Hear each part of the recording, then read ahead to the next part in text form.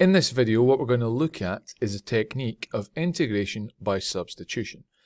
Now, when we are looking at normal integration for a normal function, what we've been looking at doing is taking each term and writing it as a sum of individual terms so that we can integrate these one by one. However, integration by substitution allows us to do much more complex equations, and it allows us to do equations involving, for example, brackets and powers at a much quicker pace. Now, let's imagine we're going to take a function and we're going to write it in this format here. So f of x equals ax to the n plus bx to the n minus 1 plus cx to the n minus 2 and so on. We can then individually integrate each term one by one. So as I mentioned before.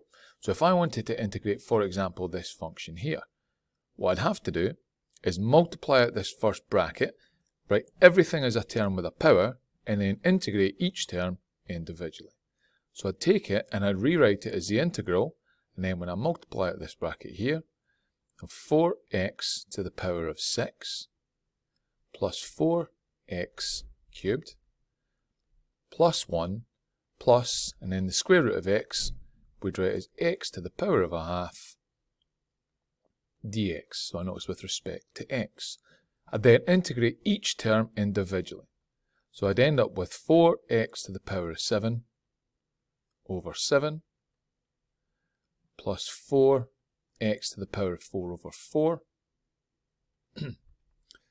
plus x to the power of 3 over 2 divided by 3 over 2, and then don't forget your plus c, your constant of integration. And at this stage I'd simplify it and I'd make sure I wrote it in the simplest terms. So I'd write 4x to the power of 7 over 7. This term here would simplify to plus x to the power of 4, then got plus x, then end up getting plus 2/3 x to the power of 3 over 2. Well, I could write that as square root of x all cubed plus c. So there we go, multiplied out the brackets, wrote each thing individually, and then integrated term by term. However, they're not always that simple and straightforward. Let's imagine we have something written in this format, slightly more complex, and we're looking to develop a way to integrate it without having to multiply out the bracket. Now, it is worth noting, I could do that in this one. I could multiply out the bracket and perform that technique. However, it's going to take a bit more time. What we're going to do is we're going to look at using a substitution and writing it in terms of a different variable in order to be able to do that.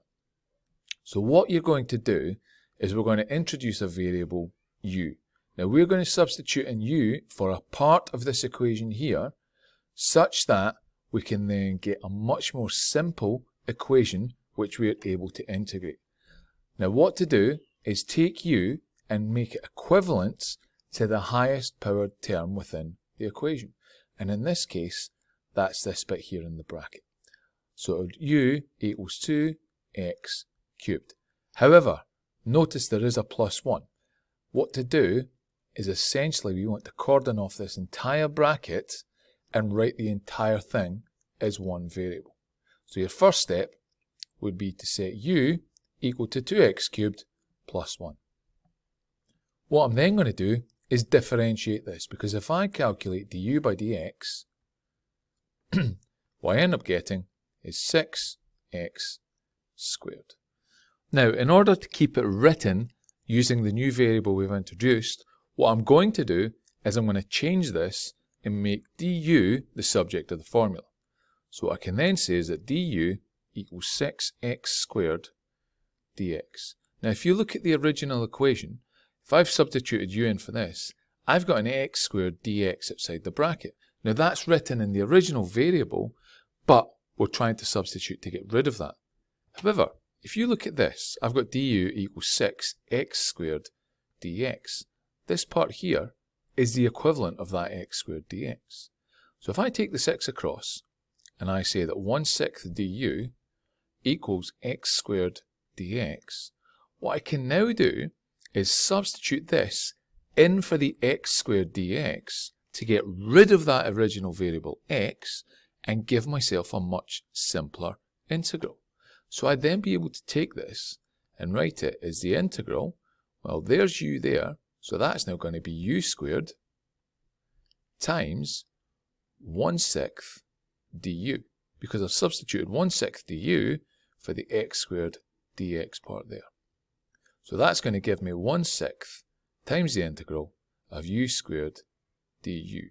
Now I don't know about you, but integrating u squared is a heck of a lot more straightforward to me than it would be to integrate this to begin with. So if I integrate that, I get 1/6 times u cubed over 3 plus c, my constant of integration. Now, technically it is plus a 6th c, but since we don't know what that c is in terms of being a constant, just amalgamate the whole thing into 1. So now that I've integrated it, what I'll end up with is u cubed over 18 plus c. So there you go, that's my integral. However, that's my integral in terms of u. Remember, we want it written in terms of x, our original variable. So at this point, since I know what u is, I substitute back in here. And I can then write that as 2x cubed plus 1 all cubed over 18 plus c. So now I've integrated the function in terms of the original variable. What I can do then is if I take this and I differentiate it, calculate the differential of the whole thing, what I'll end up getting is I'll end up getting back to the original question. So if I reverse the process, I'll get back to the original process. It's the way that we can check our working. Using this technique, what we're able to do is make a much more complex function easier and make it more simple and straightforward to integrate. However, there's a couple of key points and key rules we need to make sure we follow. First thing is we always look for the antiderivative, i.e. the function that you differentiate to make it as easy as possible to substitute in. So for that previous one, I chose 2x cubed plus 1 over the x squared. The reason being, if I differentiate 2x cubed, what I'll end up getting is 6x squared. So I've written it in terms of the power of the other one. Yeah, I've got an extra constant, but I've got my powers equivalent. So I can then take that and manipulate it slightly easier. Second key point, try and take as much as possible to simplify as quickly and easily as you can. So for example, using constants. So as I discussed previously, originally I could have taken out 2x cubed. However, if I took out the 2x cubed plus 1, I could rewrite that entire section using u. So it just makes it a lot easier and quicker for me to do. And then the last thing is be sure to change back into the original variable and use any conditions that we might have to get rid of any constant of integration. So that last step, substituting back in for u to write it in terms of the x, the original variable for my equation. And at that stage, that's when we can get a constant of integration if we have any conditions to calculate it. I'm going to show you a couple more examples of this and how it can be worked. So let's imagine I want to calculate the integral of 3x bracket 2x squared minus 1 to the power of 4 dx. Again, we're going to use substitution for this. What we do is we look for the antiderivative, i.e. the highest power that's available to us within our equation. So here, looking at that, I know the highest power is going to be the x squared. So what I'm going to do is select my substitution, u equals, based on that, and I'm going to state that u equals 2x squared. However, if I take the minus 1 as well, I turn this entire bracket into u to the power of 4, and it makes it a lot easier. So I'm going to take that with it too. So I've got 2x squared minus 1 for my u. What I then do is I calculate du by dx.